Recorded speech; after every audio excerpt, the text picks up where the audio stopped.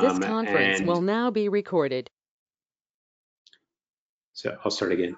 So good evening, everybody. My name is Tim Singer. I'm along with a number of the folks on the call tonight, a member of the Doctors for Change Queer Health Committee. And the mission of our committee is in line with the greater mission of Doctors for Change, which is to be an advocacy and education and outreach organization for issues that healthcare providers encounter in their day-to-day. I use he, him pronouns, and I'm a resident physician at Texas Children's. Thank you, Tim. And my name is Lou Weaver. My pronouns are he, him, and his. I live in Houston, Texas. I am not a healthcare provider, nor do I want to be one. I just like to hang out with them. I am a queer transgender man. I'm an advocate and a consultant. And with Tim, the co-leader for the Queer Health Group, we're brand new. We've been around since, I think, official since last June. And this is our first virtual coffee talk. So thank you all for joining us today. So the spirit of this this activity is that we wanted to make it so that providers and all of us who are on the part of the coffee talk, and the idea that we called it was a coffee talk because we had initially planned to do this literally coffee house style, small groups sitting around chatting together. But the spirit of this is that we want to create a safe space where we can ask questions about how can we be a better ally to our LGBTQIA plus patients. And we know that this is a process that we are all very keen to do well at, but at the same time is one that can be tricky and difficult and new, and there's a learning curve. So tonight's goal is to walk through some general questions about what does it mean to be an ally, how can I be a better ally for my patients, and how can I be a better ally and advocate more broadly with regards to health issues. And we do encourage participation. And so there's a little chat box up top right that you can type things in if you have questions. And of course, go ahead and please type away. If you have questions, or obviously don't hesitate to interrupt us, please, okay? And again, if you're not talking, can you go ahead and mute your phones, please? Or mute your machine, your computers. All right. So let's get started. I would like to echo what Tim's saying, but changing this to a brave space instead of a safe space. So I invite you all to lean into the conversation, to be brave about asking the questions. There's not a whole lot of time when you might have the opportunity to ask questions of queer people that you want to know in a space where it is a safe space, because I promise I won't laugh at you or judge you. But Tim and I are here to answer your questions as the most to the best of our ability, and point you to some resources as we go, and for some things that we hope to be able to accomplish in the future, hopefully with your help. So, all right, Jorge or Tim, who's in charge here? Who's running the train? Can we get the next slide? I think. Yes, so Tim should have access to the presentation slides, so keyboard and mouse should be working. Okay, so I do, and how do I have remote control. How do I click forward here? Using your mouse, you could scroll through the. I did it, I think. He's a Mac person. I don't know that he has a mouse, but yes. Whoops, you went back. No, I did it. Okay. Okay, great. You did it. I'm proud of you. So here is a little bit about DFC, the Doctors for Change, our work group. And if anybody wants to get involved later, there's our email address and our the Twitter handles for Doctors for Change, Tim and myself.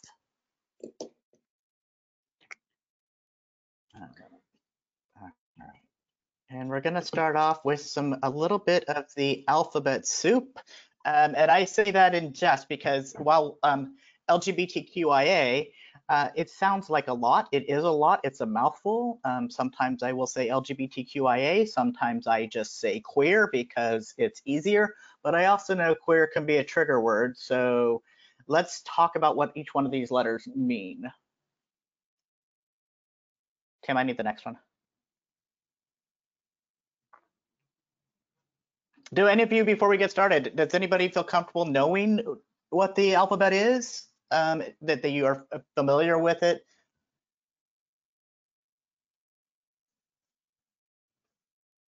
No, you all just gonna wait for us? That's fair. That's what we're here for. All right.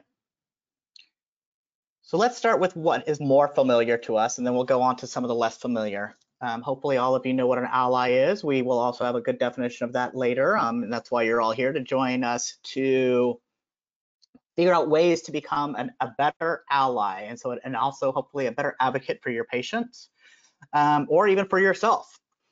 Coming out, we generally talk about coming out as being somebody who comes out of the closet, and that's when people tell somebody else about who they are.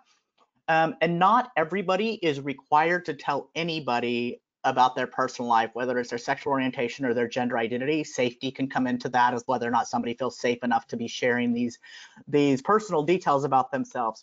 But we do want to make sure that healthcare providers create a safe space for the patients to tell them, because it's so important. But that doesn't mean they're out in every aspect of their lives. Gay, lesbian, and bisexual, we pretty much know who that are, the gay men. Some lesbians are typically women, identified people who have a sexual and romantic attraction to other women. But some women also call themselves gay women. Bisexual, when I grew up, bisexual, we constantly made fun of them, saying, they always, they need to make a decision, or they both have a boyfriend and a girlfriend at the same time, and none of that's true. Bisexual people are valid. Their identities are valid. Bi means two, just like bicycle.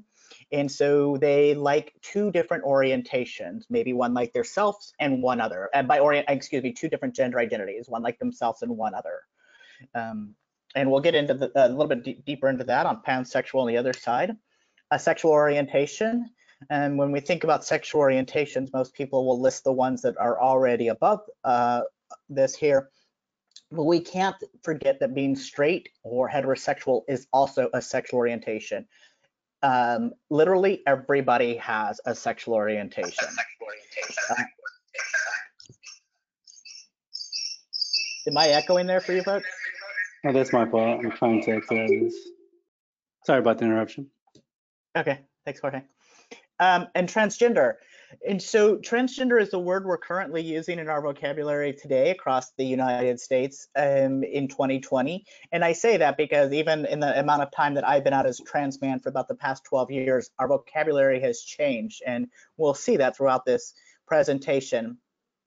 Transgender is the word for somebody whose gender identity is different from the sex they were assigned at birth. So, right, my brain tells me who I am, right, my gender identity, and whether I'm male, female, both, or neither.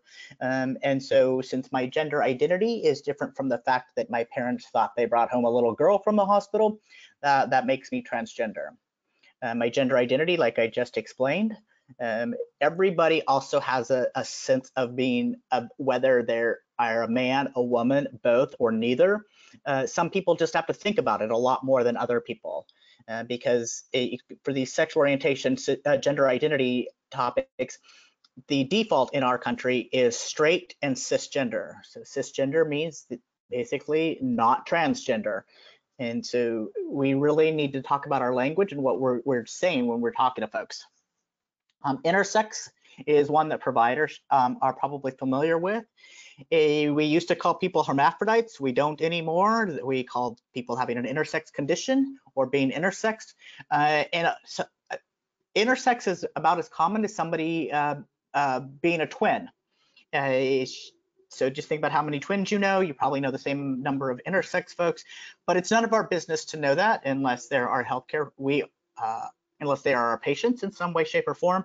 And it can be something as from one end of the spectrum of having different gonads or different of the sexual development, or having an XXX or an XXY. So there's no set way to be intersex. Same way there's no sex way to be no set way to be have a sexual orientation or be a transgender.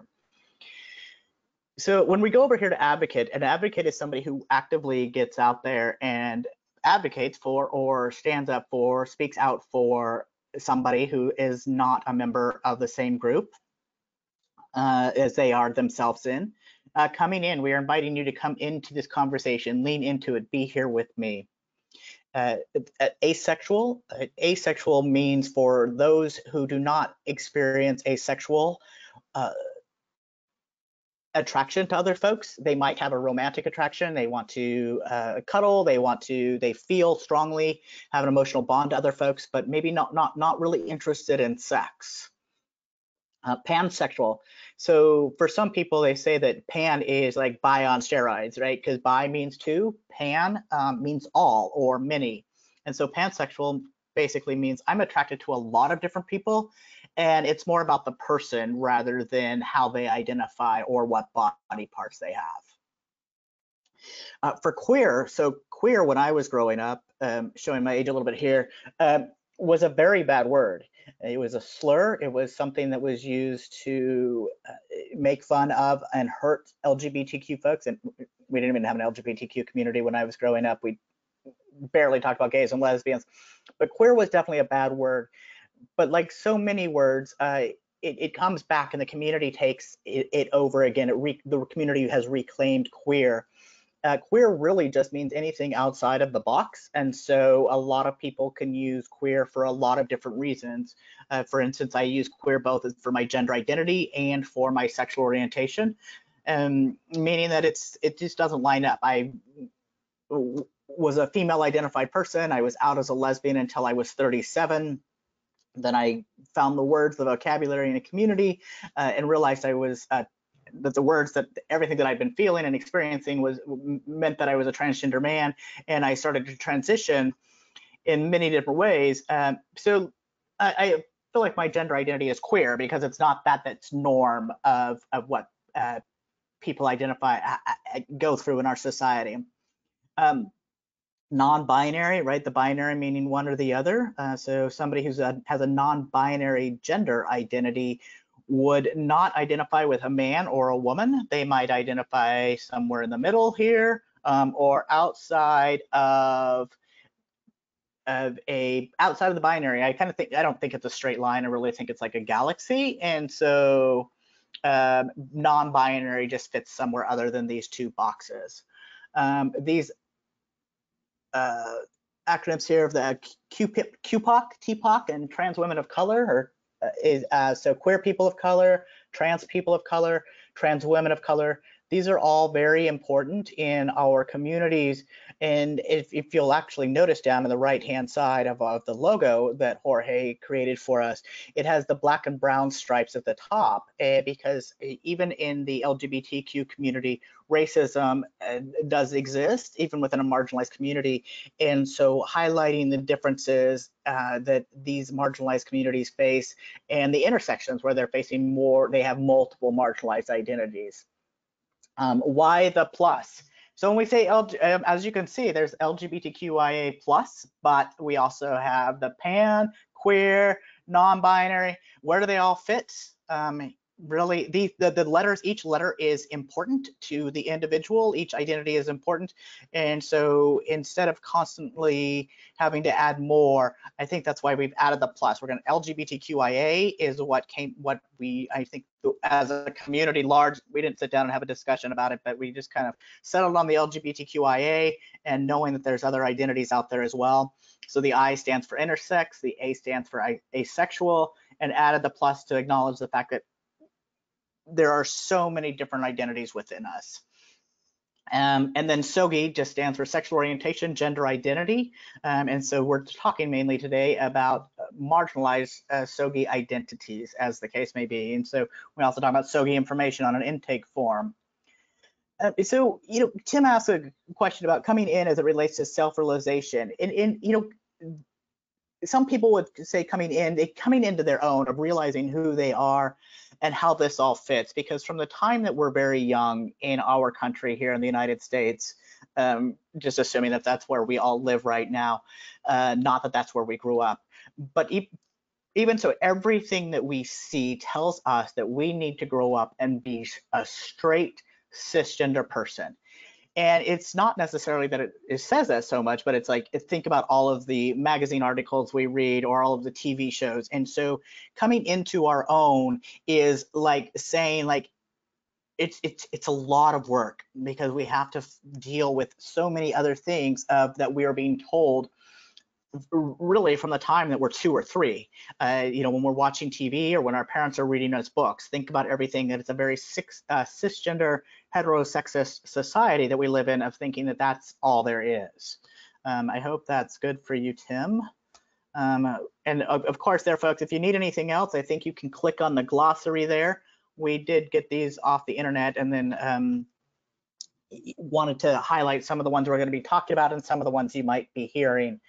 And again, some of these ones that are on the less familiar, if you haven't heard them now, you will hear them very much in the future. All right, we got one more vocabulary that I get to talk to you about.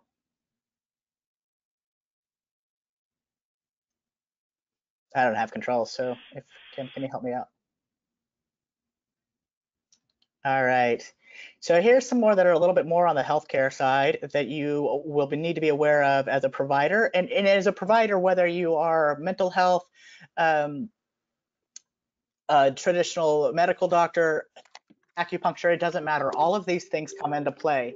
So the ones that we, at least the community is more familiar with, or otherwise, assigned female and assigned male at birth. It really simply means that the doctor checked the baby that was born, saw a penis or did not see a penis, and therefore assigned a baby a sex. And so, as we know, babies with exterior genitalia that are penises gets assigned male, and those that have something different are assigned female. And then if they have the DSD, there was a difference in sex. It's a differences in sex. I usually say characteristics, but that's development. Thank you. Is how when babies in utero, if they're watching whether through an ultrasound, can see things going on, mostly at birth. They can see that maybe a baby, a newborn, has a penis and a vaginal opening, a vulva, and so then that's when somebody might know at birth that babies have an intersex condition, or if they have a suspect, they can check and see whether or not there's interior reproductive organs while there's a penis, phallus. So there's a lot of different ways that intersex folks show up. MSM and WSW. MSM is much more common than WSW. It stands for men who have sex with men, or women who have sex with women. These are folks who do not self-identify as being gay or lesbian. They are having sex with their friends or sex with a group of people for multiple reasons. Some of them are societal, some of them are cultural. They might be on the down low, and do not want to claim the identity for any reason as being gay and or bisexual. And then PrEP. Oh, Tim, that should have been a small r. I didn't catch that earlier. So it stands for pre-exposure prophylaxis, and it's a drug that somebody can take once a day that is 97% effective in the use of stopping HIV. So you're preventing HIV from happening. People who take PrEP, and anybody can take PrEP, a provider needs to prescribe that, and you get your daily pill. You have to get your blood drawn and things like that. But it is really important. It has really changed things for mostly gay and bisexual men, or men who have sex with men. But it also needs to be, we need to be having more people on PrEP. We need more people to have access to PrEP. And Gilead, the maker of the #1 pill, is Truvada, and they have been able to make that much more affordable for folks, and be able to have access to it much quicker. Hormone therapy is for trans folks who and non-binary folks who want to have some sort of a physical medical transition. So hormone therapy, for example, for trans men, generally consists of a testosterone shot. It could be a gel or a patch as well, and that's depending on what type of hormone therapy you're taking. It will be lifelong, and you do that with your consent of your doctor. Basically, I describe this as a second puberty. If you've gone through one puberty as a cisgender child when you're through your teens or whatever, and then I went through a second puberty at the age of 38 when I started my hormones. So the typical things that you would associate with a masculizing or a feminizing hormone, puberty would happen to somebody who's taking their hormones. Transgender women most often take estrogen, which can be a pill or a shot, and some of them will also take an androgen blocker. So basically that just blocks the testosterone that's in their body. Pronouns are incredibly important. We can see that this could be something that people take for granted, but I hope you noticed that Tim and I both introduced ourselves with our pronouns. And when we started, pronouns are so important to trans and non-binary folks because that means that we're being seen. I know for a fact that Tim has his pronoun button on his when he gets dressed and he goes to work that says he, and that little button right there can be a signal to people that like, hey, you get it and you're a safe person. And so we modeled good behavior in the beginning, saying, hi, my name is Lou, my pronouns are, not he, him, or they are he, him, or his. Also, very important, I use my pronouns. I don't prefer my pronouns. I think that's later in here. That's the way we used to talk and not how we talk anymore. All right, I want to speed up a little bit here. Binder or binding, so trans men who have not had top surgery in my world is basically a double mastectomy in your world, making sure that my chest looks more masculinized, so it's flat. But before I had top surgery, I did something called binding, which meant I wore a double layer thick vinyl binder that like literally made me appear to have a flatter chest. It is a very thick binder. I mean, it's so thick, literally you pull on it and it will snap back. It can be damaging to folks who have to wear it for a long time, can't take a deep breath, what's going on with the tissue underneath it, etc. Top surgery is and can be life-saving. It is an essential surgery for trans men and also trans women because they consider breast augmentation to be top surgery as well. Now, hormone therapy can produce breasts for trans women, but if it's not, they might still want top surgery, excuse me. Bottom surgery is anything that below the belt, basically. I also consider my hysterectomy to be a bottom surgery. There are multiple differences for both trans men and trans women to have bottom surgeries, and those they can be from a simple stage of my hysterectomy on up to having a phallus added for a trans man, testicles added, or for a transgender woman having a neo-vagina created. When we talk about surgeries, we can't forget that transgender women have what in our community is typically called facial feminization surgery, and in other communities is just facial plastic surgeries. So whether it's a nose, a jawline, eyebrows, anything like that, that somebody might want. And again, these are essential surgeries. These are not cosmetic. So I often get asked, have you had the surgery? Well, I mean, there's multiple different surgeries that somebody could have, but I really know what they're asking. And I usually tell them it's none of their business. Now, if you're my provider, then it might be different. But also, like, do you need to know these things? So PEP is post-exposure prophylaxis. It's basically if somebody thinks they've been exposed to HIV while not being on PrEP. For example, if a condom broke or if they forgot to use a condom or whatever, they can take PEP. It's a regimen of a couple of days for, I think, up to 72 hours after the sexual contact that can lessen the risk of the HIV, the virus actually taking hold in their body. Treatment as prevention. So for people who cannot remember to take their PrEP every day, and so they might have treatment as prevention that they get treated afterwards, and that's how they prevent the virus. So PEP could be one example of having treatment as prevention and other things. So when you're talking to people who are having sex with men or coming into what we might consider to be risky behavior or at a higher risk for HIV, we really need to talk about PrEP, PEP, and treatment as prevention, which one somebody's using. Hormone blockers are generally for those that are about to hit Tanner stage 2, which is about to go into puberty, so somewhere between the ages of 9 and 12. And basically they just stop the hormones that are about to go cruising through a child's body, a youth's body, from happening, from binding to anything. They are very important. They can be life-saving for a youth. They are done with the permission of a parent, with the child, and generally with a medical doctor. Sometimes a child also has a therapist as well, but the therapist can help navigate all of these other things. I want to highlight the fact that no transgender person absolutely has to have a therapist. Like, I'm an almost 50-year-old guy growing up in the United States. I have other issues that need my therapist.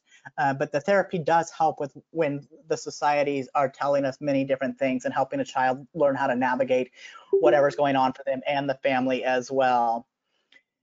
And then tucking is really important for some transgender women. It's the act of hiding their phallus. They sometimes tuck the testicles up inside of the cavity in their body, and then take the phallus and pull it and tuck it back between their legs. Maybe use super tight underwear or a gaff like a ballet person might use. And so that creates the illusion of a flat front. And it's also very important for some trans women to do this, because if people are seeing lumps and bumps where they should or shouldn't be on trans people, should or shouldn't by societal standards, right? That's what puts them in danger. So it could be a square jawline, the 5 o'clock shadow. It could be lumps across the chest for a transgender man, or what somebody perceives is or is not there in somebody's between somebody's legs. And so tucking does happen. So if you have a transgender woman who's a patient of yours, talk to them about how long they're tucking, about what they're doing, if they're making sure they're safe, because that can also create complications for them in the future. And then, Okay, so before we move on, does anybody have any further terms that they want to bring up, ask about?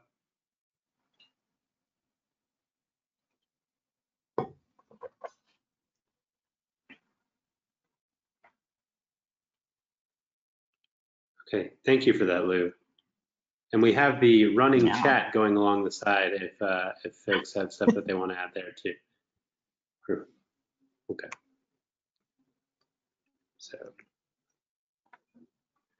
So I'll go through a couple of the next slides rather quickly, but to give a sense of it, there's almost 1 million LGBTQIA plus adults in Texas, which means that over 4% of Texans identify as something other than non-cis male, non-cis hetero. And similarly, there are an estimated over 160,000 children.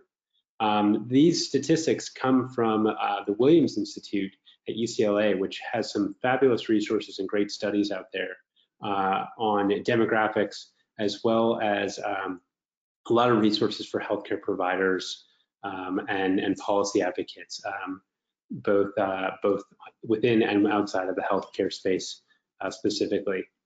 And throughout the presentation, there are various links that folks can access. These slides will also be up on the doctorsforchange.org website for folks to download and click through the resources. Let's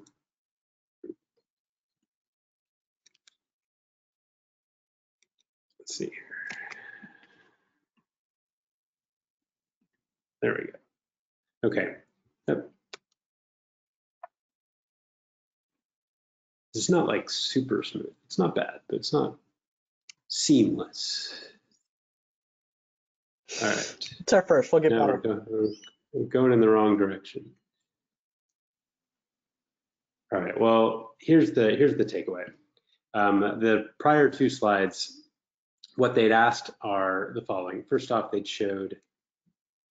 I guess there's a lag here. Hey, Jorge.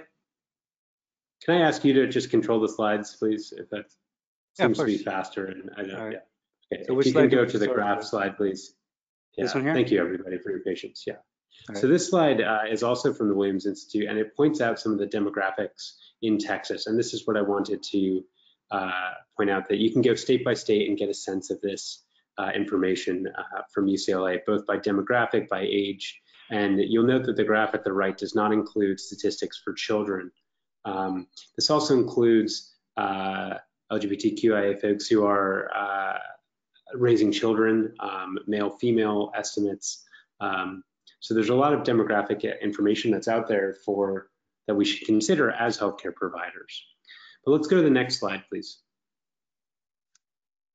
So, question to the group, and we can offer a definition on the following slide, but what is allyship? What does allyship mean for healthcare providers? And we can sit on the definition in the next slide, please, Jorge.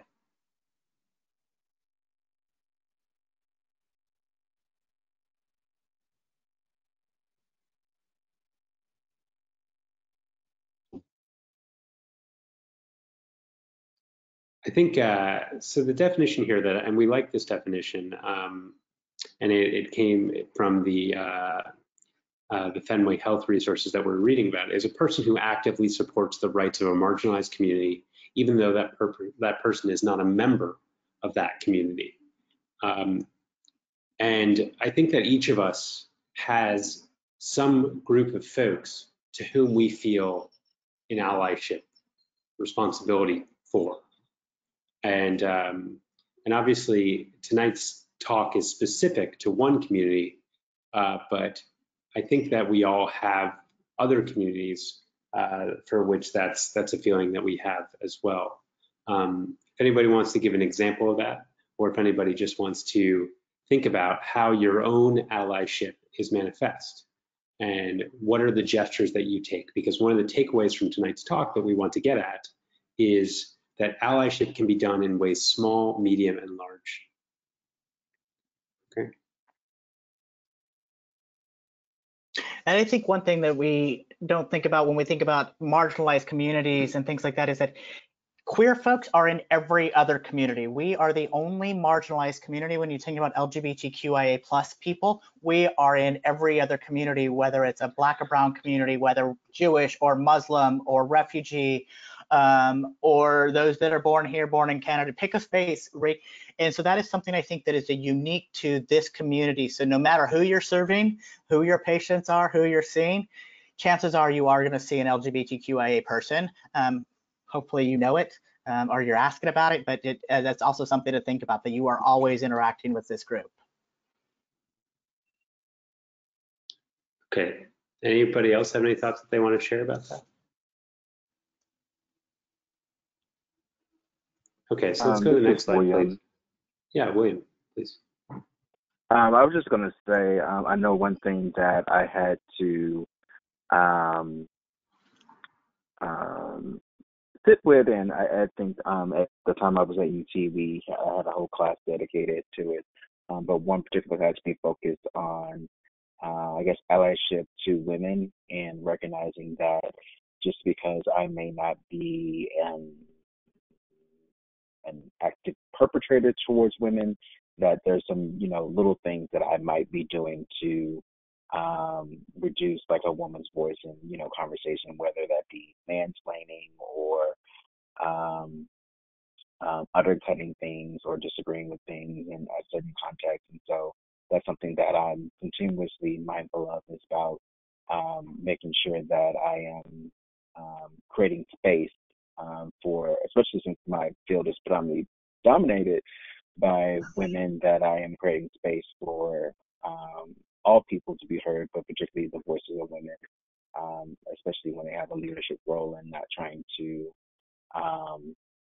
create disruptions and allow side jokes to continue and other things like that.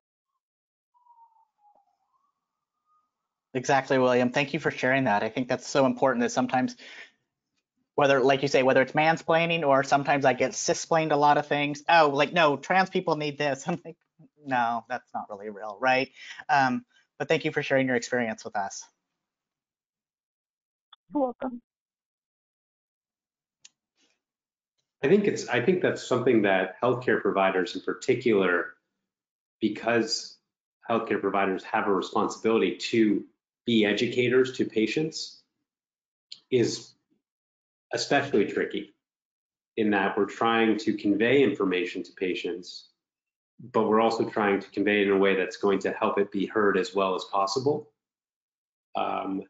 And the direct and indirect signals that we send in the ways that we do that can really make people feel like they've been heard and spoken with rather than not heard and spoken to.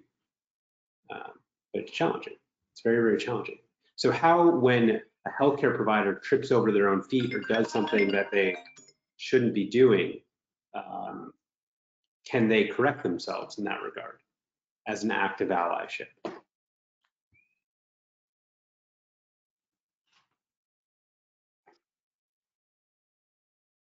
I personally believe in humility. Like if I don't know something or I'm not as familiar with someone's experience, that I allow that to happen. I know when, so by training, I'm a social worker, and at the time when I was working at a drop-in center, we had a lot of trans women come in for services who were experiencing homelessness.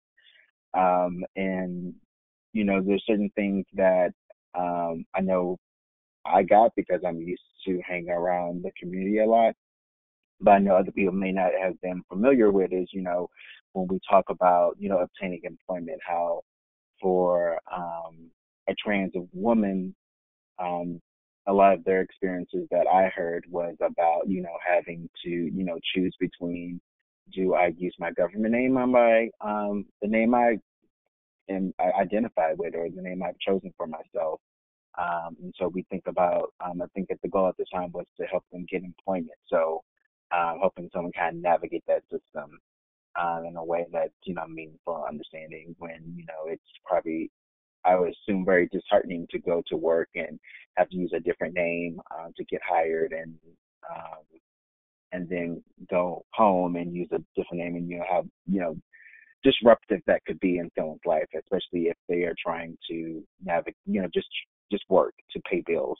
And I assume the same is for a healthcare setting. If, you know, we're asking people to put the government name or any type of name that, you know, has legal connotations to it, and then you know, but then they have another name that they have chosen for themselves, you know, how disruptive that could be into their healthcare setting. And so I'm not trying to or create opportunities for people to be them whole selves in their space, and not having people having to adjust to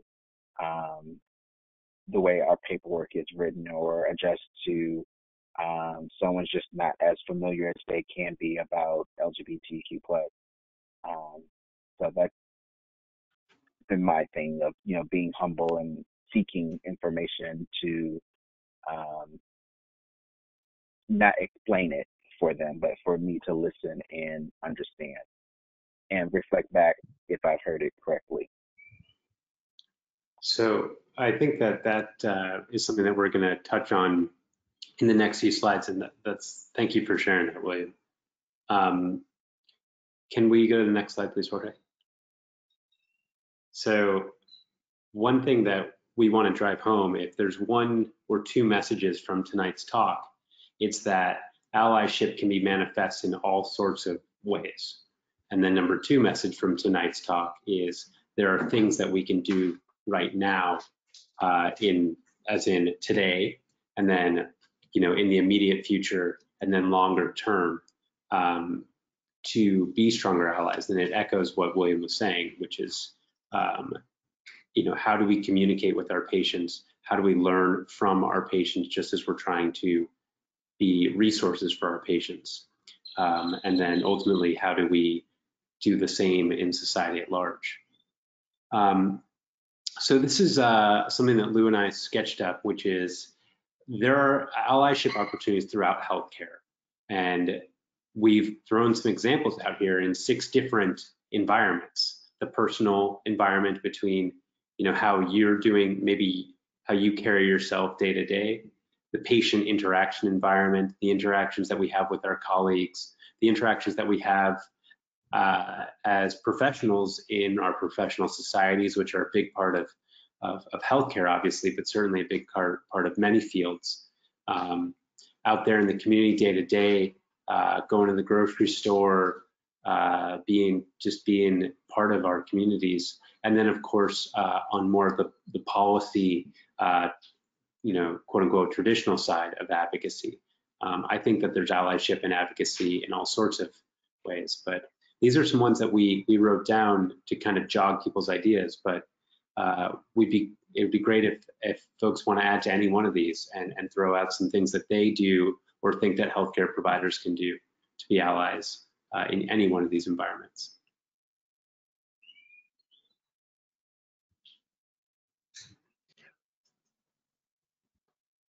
I know it's not related, but I have so much trouble not touching my beard.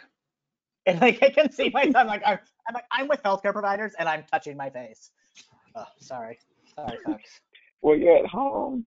You're at home, so I think it's okay. Yeah, and I did just get out of the shower, so that is a bonus for right now. Yeah. We'll see. Yeah. Yeah. I think for me, So I caller put in two, the what are you comments. saying? Something? Sorry, caller number 2, were you saying something? Sorry to interrupt. That might be me, William. Okay. So I'm calling on my phone, but I'm listening. Yeah.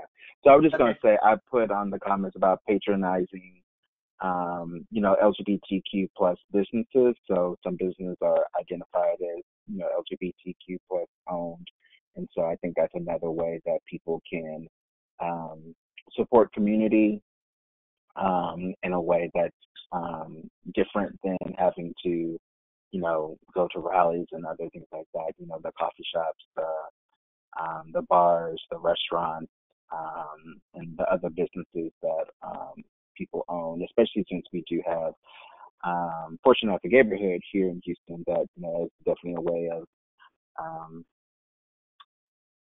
supporting the community and being an ally to the community.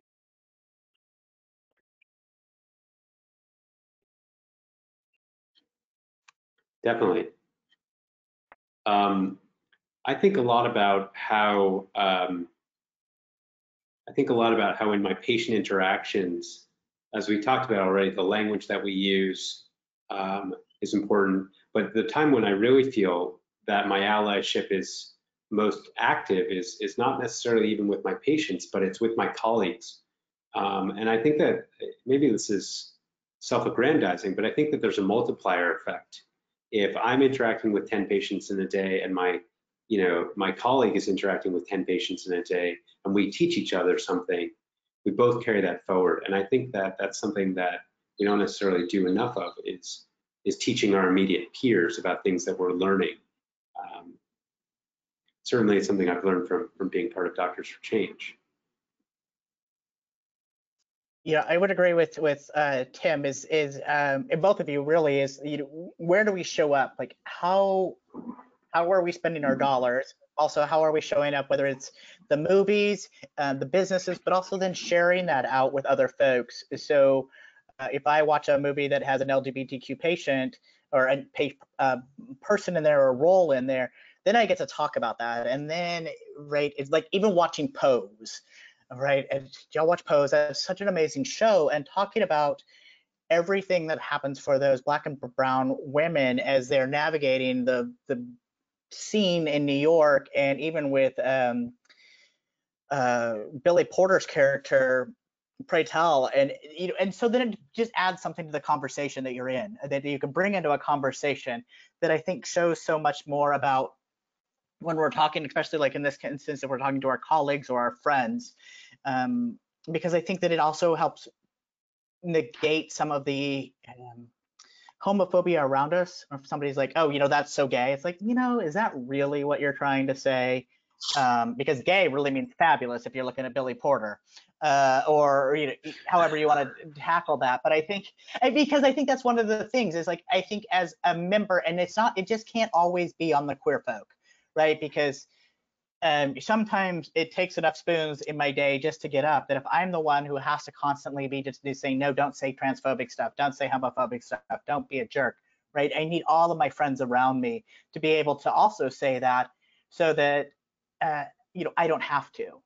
And so how can my straight cis friends or my cis friends that are LGB, how can they show up for me?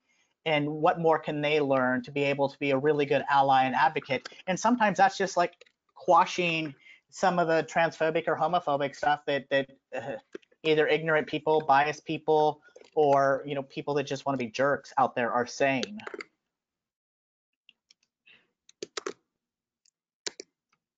I agree. I think sometimes, I know I went to one event at U of H, and one of the artists artists and writers shared that oftentimes sometimes stories don't get told because the corporate world or media world will consider it a niche within a niche, and so the belief would be that the audience who would be interested in that content is not there. And so sometimes books are not published, movies are not made, TV shows are not go past the pilot because the belief is that there would not be anyone to kind of support it. And so I think definitely part of allyship is increasing visibility, sorry. And so part of that is, enjoying the content that is there and not believing that because you may not share that identity that you can't partake in, observing or watching or, enjoying in the entertainment. And I think sometimes, even myself, being African American, Black, that people feel that certain events you have to be Black or African American to attend them, when that clearly does not always mean that is true. Sometimes I will say the event that it is catered towards that community, but in so many ways that a lot of times people would welcome people who don't identify with the community into that space, especially as a way of enjoying and fellowship. I think where people run into trouble is when people come in and they want to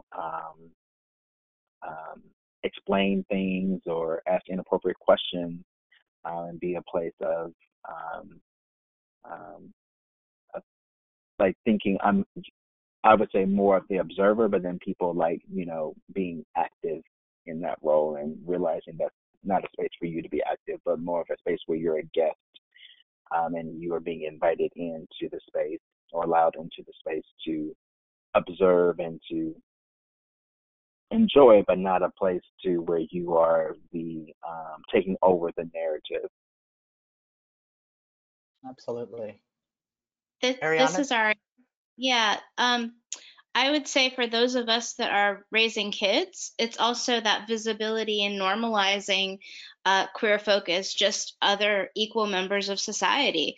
I mean, I'm very conscious about when my 5-year-old asks questions about gay couples pictured on TV. I say, yeah, they love each other, they got married, and that's what families look like. Our family is non-conventional as well, and we're all different, and we're all special, and that's just the way God made us, is how I expressed to a 5-year-old. And I think that's really important, to just be an example if you want to be an ally, to normalize and answer questions, and if I don't know the answer, to ask someone who can help out with an answer. Absolutely. I love that you're teaching. I think, because kids, if they don't know anything, right, until we tell them, really. I mean, they're running off of the whole basic primer things of like, I eat, I drink, and bodily functions are all I know, until we tell them something. And if we, around me.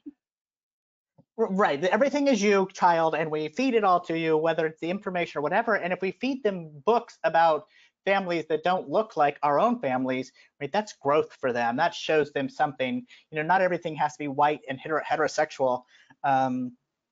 I recently, there was a Kickstarter of a short book about Sylvia Rivera and now I'm going to totally forget her name, I'm sorry, one of the other women who threw the first bricks at Stonewall, Miss Major, and I had sent it to a friend of mine. She is raising a my friend is white, her husband is a Latinx guy, and so they've got a trans woman of color that they're bringing up, and so I sent it to her, and because it's like, as much as I love my friends, if they're her parents, like they are not this child's role models, right? They're role models in a certain way, but it's like she also needs to know her own history and where she came from.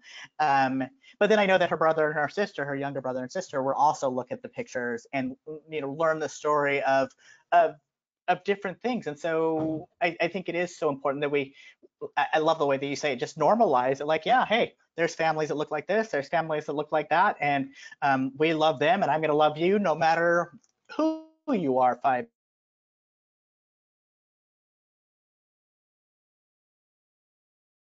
This is Jorge. Just to add to the conversation, I think that there's something that we could all do as individuals as well, not only healthcare providers, but just as individuals. I feel like we could all do more to kind of show that we are supporting an ally, and I really identify with that. Because I feel like even myself, I feel like I could do better, really showing that I am an ally. For example, like under like in signatures, you mentioned adding your pronouns on there, and that's something that I haven't been doing. And something as simple as that could be something that I feel everyone can really do, adding it to either your bio on your social media or adding it on your signature as well. Just so it's something that's very subtle, but just kind of, even though it's subtle, it's something that I feel the queer community could kind of connect to, or just really anyone could really connect to, and really show that, okay, so this is someone who does understand the language and does understand that pronouns is something that is kind of like the way of showing support and showing an ally just as an individual. I appreciate that a lot. I appreciate that a lot. And I agree. It's there are all these little things that we don't do. And I think that those little things are as relevant as the big things. And I certainly, the way I think about it when I try to make changes in my life is I try to pick one or two small things. And it's something I've been learning over time. But you do those two small things, those three small things, maybe try to work on some bigger things too, but little changes add up. I certainly feel that way because change is challenging. So let's keep moving a little bit, shall we? So one thing that I wanted to just touch on is this question of youth. And Ariana, you hit the nail on the head very well when you were talking about how can we normalize, how can we be more inclusive in just our conception of what is normal. But one thing I wanted to touch on the next slide are just some resources specific to LGBTQIA+ children, and different resources that are out there, both locally and more broadly. Some of these are things that we're familiar with. If there's anything that folks have questions about, please ask them. But the one that especially for children's health, that's been really educational to me is the American Academy of Pediatrics Queer Youth Resources. And so on the next slide, we'll get to it in a moment, but on the next slide, there are a couple of videos that model how healthcare providers can speak to some youth in particular about gender identity and sexuality. And that's been very, very helpful. What is Pink Giraffe, William? That is I hope it's still open. It's a drop-in center for youth under 18 who are experiencing homelessness. So I'm not sure where they're located in Houston, but as of 2 years ago, I think when I researched for another talk a few months ago, it was still open. So that is another resource for people in Houston specifically. I think if people ever get to Austin, Texas, there's okay. I think if people are ever in Austin, Texas, there's an organization called Out Youth, and so they were the first placement that I had as a social worker going through my foundational, and so they are a drop-in center for youth. I want to say 12 to Yeah, they do all queer 21. youth. Hmm. Yeah. We also have Montrose Grace Place, Tony's Place. Those are drop-in centers. I think some of the cool things here about like the American Academy of Pediatrics is the fact that it is a pediatrics group talking to other pediatricians that are telling them like, look, this is what we as doctors and healthcare providers think and know that is good for the youth. Because what we have seen happen with WPATH, which is the World Professional Association for Transgender Health, one is that it was founded by cisgender people, and it took a very, very long time before trans people were allowed to be on the board and in leadership there. But also that some people are like, yeah, but that's those trans people taking care of trans people. Of course, they think that. Versus the American Academy of Pediatrics, of just saying we're providers and we know what's best for the youth and our patients. Also, I know that this one's specific to children and youth. The Endocrine Society also talks about hormones as well. So if anybody questions anything, we can look to other organizations. Down here, if you see Kids in the House, Dr. Jo Olson, she has one of the largest clinics. I think she sees over 600 trans youth a year, maybe more. I can't remember. But she is phenomenal and brilliant. I've had the pleasure of meeting her a few times. She comes into town every once in a while to speak. And yes, Legacy at the Montrose campus has Dr. Feldman, and there's somebody, Dr. Feldman only sees them from blockers on now. There's another provider underneath that. And then I know that also kids can go to the Texas Children's Hospital and see a few providers there. I would say that one of the things, I mean, first and foremost for our youth is we have to listen to them and support them. Kids as young as, toddlers know who they are. Sometimes they don't have the language to say whether they're trans or cis or they're a boy or a girl. It's usually very rudimentary language when they're that young, but they also can tell us who they're attracted to. They might want to be the princess. They might want to save the princess. You see a little girl who is saying, mommy, daddy, I want to save the princess. It doesn't necessarily mean she's a trans boy, but it might mean that she is a masculine identified woman in some fashion, which could mean she's a lesbian or she's just a masculine cis woman. But we have to listen and provide spaces for them to tell us all of these different things about who they are. And this is what we're trying to provide here with this children and youth resources. And then I know at some point we do want to make a list of Houston specific places so that when folks are looking, we can point them in the right direction. So, we've got a lot of things going on for our youth. And then where can we find the doctors? Now, as I can tell you, as a queer trans man here in Houston, it's difficult to find a doctor. I've heard the same thing from other, even cis gay men, that they might have a provider at one hospital or a healthcare system, and then they have to go to Legacy to get their PrEP or something else because their older white-haired doctor is like, I don't prescribe things like that. I don't know what to do with that. So it's a discontinuation of the incongruity of care when somebody has to go someplace else. And that happens a lot with our youth too as well. So they might have one provider and the provider's like, oh, I don't see those kind of kids. So then they have to go to see one of the providers at TCH or at Legacy. I believe there's one more at another healthcare system, but I'm not really sure where.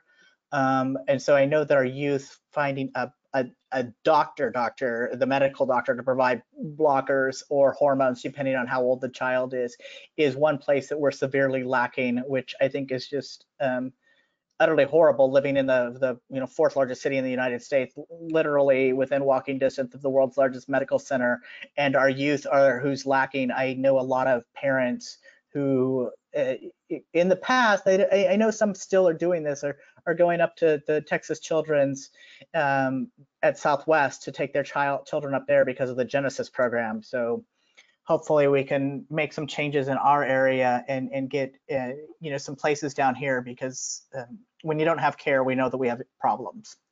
So anyway, this is our youth page here. Tim, did you want to add anything on that? No, just that, that by all means, the list is not exhaustive, and these are just a sampling.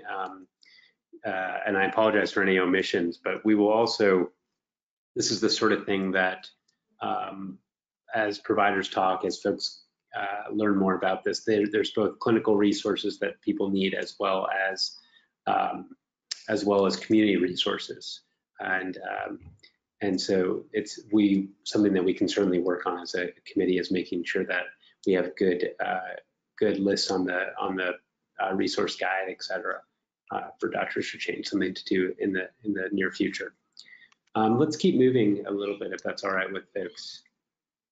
The next slide is just, as I mentioned, some of these videos, and they're good to have and good to take a look at. Each one's about 3 or 4 minutes. They're quick, but at least give an example of some language that folks can use. But let's skip to the next thing, if that's okay, Jorge, just for the sake of time.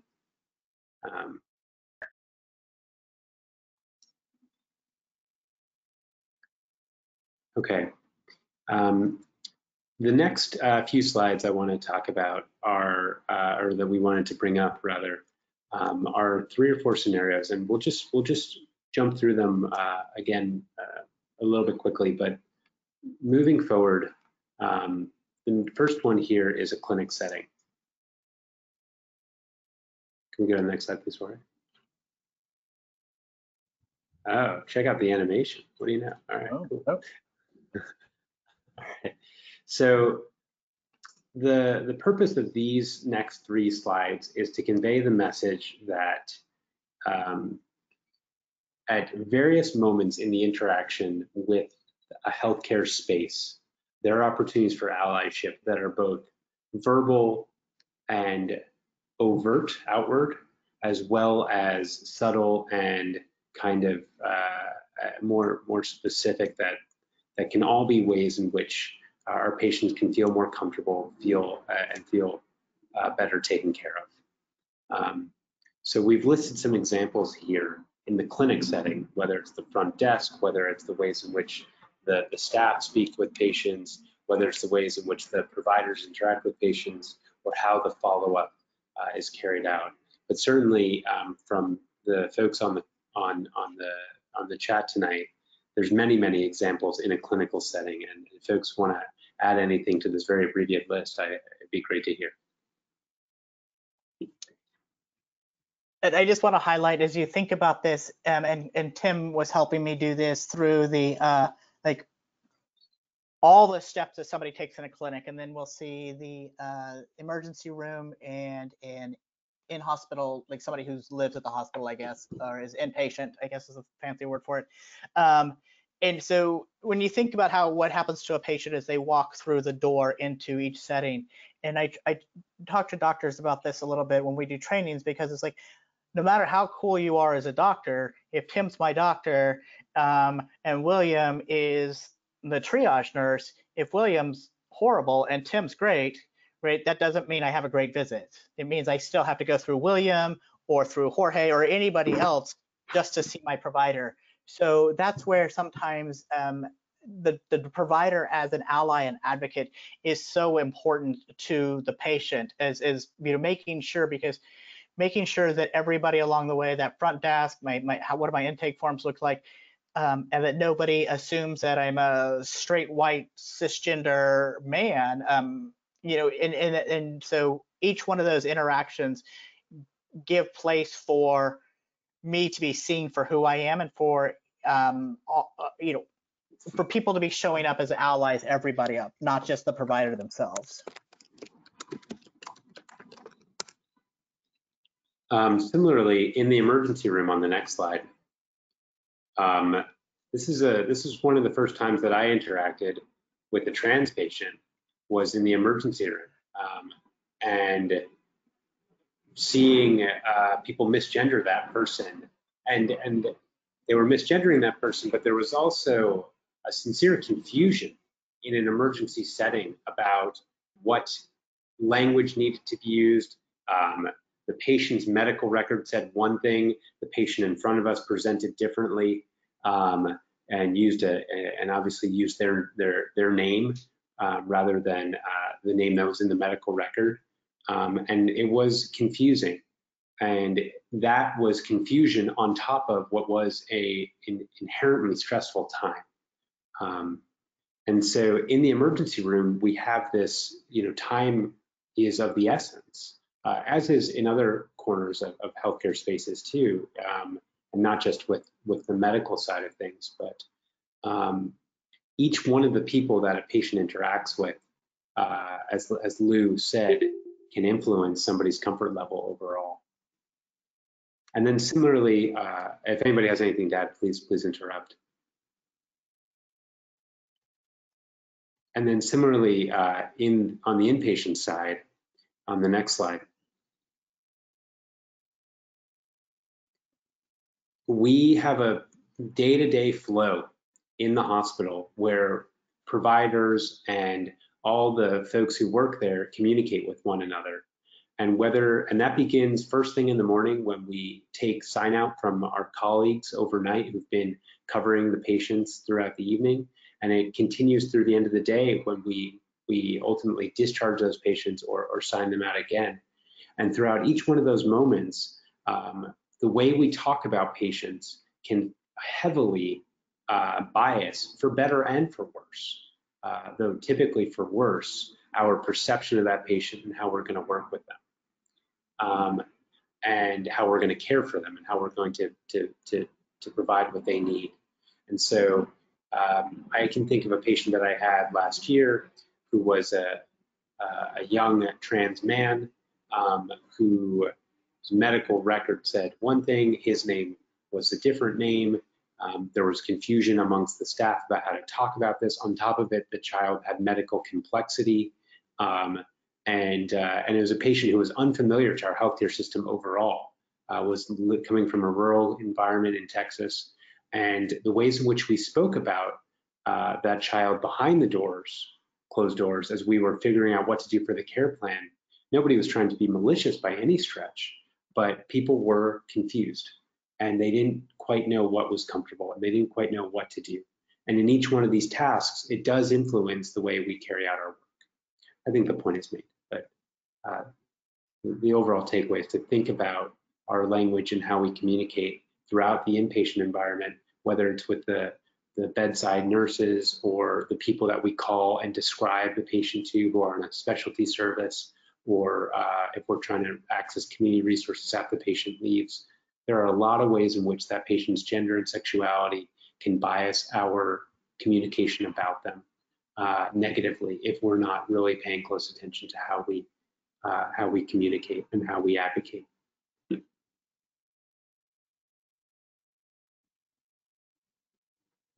Okay.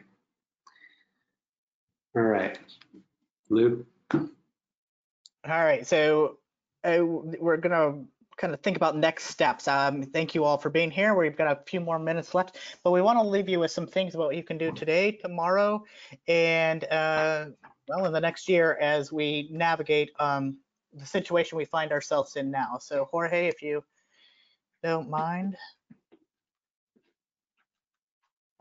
So right now, as we're talking about this, first, thank you for caring about this enough to spend some time with us, what our allyship looks like, what advocacy looks like. The picture that we have here is from the New York Times. There is still a clash across America over trans rights, as this says, even in the midst of the COVID pandemic that's happening now. Idaho has just passed 2 laws. They've not been signed into law, but they've been going through the Senate there, the state, and to basically ban the way that trans kids go to school, or police the way they go to school, I guess is a better word to say, who can and can't participate in sports. And the other one is to say that trans people can never change their birth certificates if they're born in that state, which when we talk about legal documents that both William and Tim have been talking about, when is somebody using a birth certificate? How does all of this go through? And so aligning documents, so having a state ID or a passport and your social security card all line up with saying who you are with the correct name and the correct information on it is absolutely a healthcare method. It's a healthcare issue. Think about it every time you have to pull out your driver's license. And in this case, you do generally have to show an ID for healthcare. proving you're the patient, or in a billing situation as you go out. And so and if you can't change your birth certificate, it can be problematic in place. So that is going to be there. Right now, please follow Doctors for Change. If you'd like to, please join our committee. You can email us. Jorge, would you please put the email in the chat for me for Queer Health? Get involved. We would love to have you. Hire people to come do trainings at your place. Tweet about this. There's some great tweets that have been going out today, and I think we're going to have some more tomorrow. For this today and next month, ensure that all of your LGBTQIA plus patients, all of your queer patients are safe. And safe can simply mean that they know that you are there on your side. They don't have to come out to you. Think about whether you can add a pronoun pin. Think about, are you introducing yourself with your pronouns? Or if something says Michael on a list and you walk in and the person doesn't look like they identify as a Michael, you might just say, hey, what name do you prefer that I use while you're in here with me? Is it Michael? Is it Mike? Is it something else? And allow them.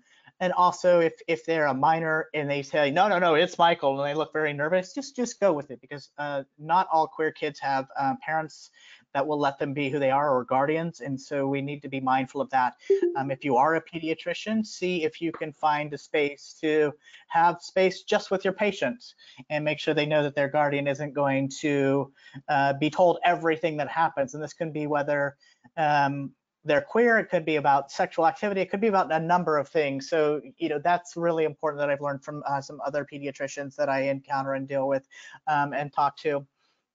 And the continuity of care, if you are, think about who you are referring your patients out to. My primary care physician, I know that her list, because I've been a patient of hers for, I think, going on 10 years now, that her list is a safe list for me, that if she says, hey, you need to go see this person to go get this, for a specialty, I know I'm going to be safe, because even now, I've been out as a trans man. I do this for a living. I do this for fun, about talking about queer stuff. And sometimes when I see a new doctor, I still have that momentary, like, oh gosh, how's this gonna go? How's this gonna go? I had to see a new dermatologist, and I was like, I have to take my shirt off. Was she gonna say anything? She ended up being really cool, but still, it's that moment of, how it's going. Can you hear me okay, William? Can everybody hear me? Yeah, we're good. I think we're good. Okay. And then this year, Tim and I want to really make sure that people know that the things that are happening across the United States, when we're talking about this class across America, is coming to Texas. We have seen things like this here in Houston. If you're from Houston, with the Houston Equal Rights Ordinance fight back in 2014 and 2015, in a bathroom ban fight in 2017 at the Capitol, so statewide. There is an elected official in Arlington, so outside of the Dallas area, that has promised that he will fight. One of the bills that is going around right now is, if you can read what this New York Times thing says, is criminalizing doctors who prescribe hormones for minors. And it's actually, some of them are very broad in any way, shape, or form that if somebody is affirming or providing care to trans and non-binary youth. So it could be a social worker, a therapist, obviously somebody who's doing hormones or any type of blockers. And the way that they're talking about it is it's very graphic, and it's very wrong of saying that they're going to castrate young boys. And so this is the way that they are getting people riled up. And this conversation will come back to Texas. Depending on how things go with the way that COVID hangs out in our country and things like that, this could come back in November, or it could come back sooner. And this is when trans people, especially the youth, are going to need our help, especially those of doctors and providers, of signing on to letters, and if you can, to call your local representatives. And for things like this, when we're talking about LGBTQ plus rights in our state, excuse me, it is best to get started now. Find out who is your state house representative, who is your senator, and start sending them emails so that they know who you are. Start basically asking you to start building relationships with those folks and establishing yourself as somebody that they can go to as an expert on certain things. And so, if you live in Garnett Coleman's district, for example, and he knows who you are and he's doing a lot of policy work, get involved, talk to him. Let him know that if he needs something around healthcare, that you can help him, because a lot of our elected officials are not healthcare people, a few are, and so they don't have all of the answers. And so what can we do? And some of it could be Doctors for Change will be writing letters. We've done some in the past. We definitely will be lobbying next year and going up there as a group 3 or 4 times. So we just ask that you pay attention to what happens. You follow us, either join us for the emails, get involved with our group, or at least follow us on Twitter so we can let you know what's going on. And also, when people are saying bad things about trans folks, stop them. Whether it's your friends, whether it's your neighbors, coworkers saying, oh, well, this is what they're going to do. And with the cultural humility that we've been talking about, is like, you don't have to know all the answers. I don't expect after an hour and a half of a conversation listening to Tim and I talk for you all to be experts, by no means. But you can say, look, I know that's not real. I've talked to trans people, I've had trans patients, or whatever the case may be. And look, they're just, we just want to live our lives and same strong Texas values as the rest of the people here in Texas. And also, I'm more than happy to have these conversations with other people and do trainings in other ways. And that's what DFC is here for, so that you do know as much as you can, find ways to educate yourself and to continue to learn. Hopefully some of these resources, we've got a few more resources on this page, and put this up there for you all to learn more so that you can be educated about what you're doing and what you're talking about. Dr. Singer. Okay, well, that finally we want to conclude with a last slide of something that Lou has already mentioned, but COVID-19 and the queer community. HRC, the Human Rights Campaign, put out a report the other day about the specific vulnerability of the queer community to the COVID-19 pandemic. And it's something for all of us to keep in mind as we work together, both in terms of providing care and being advocates for care, which is that the vulnerability that is intrinsic to the queer community at this point in time is going to be exacerbated by the COVID pandemic, whether it's in people's workspaces or people's day-to-day lives or in healthcare spaces. And so the HRC report really touches on that in greater detail, and it's eye-opening and important to read. So we'll keep that in mind as we go through the next weeks and months. So with that, any other questions or thoughts before we conclude? I want to highlight one more thing about COVID and the queer community, and say very much thank you, Jorge, for popping all of these things into the chat for us all, is that when this bottom bullet point is saying that protections wane, also the services that become unavailable for people are some of the drop-in centers, whether it's for the homeless youth or for the queer youth that would go to Hatch, which is a service at the Montrose Center. Now, and even the Montrose Center has something called Spry for the senior people in rainbow years, and where they would come together, and so what they're missing out on is community. And so they're already sometimes, especially these vulnerable populations who might not have a family that, in the way that we all consider family. They might have a chosen family, but the chosen family can also be stretched as everybody is anxious about what is going on. And so if you have queer friends, colleagues, if you yourself are queer, make sure you just check in, say hi, ask people how they are, because the face-to-face is lacking for a lot of people, and especially in this community where more people are living alone, or in much different situations where they might not be partnered or something.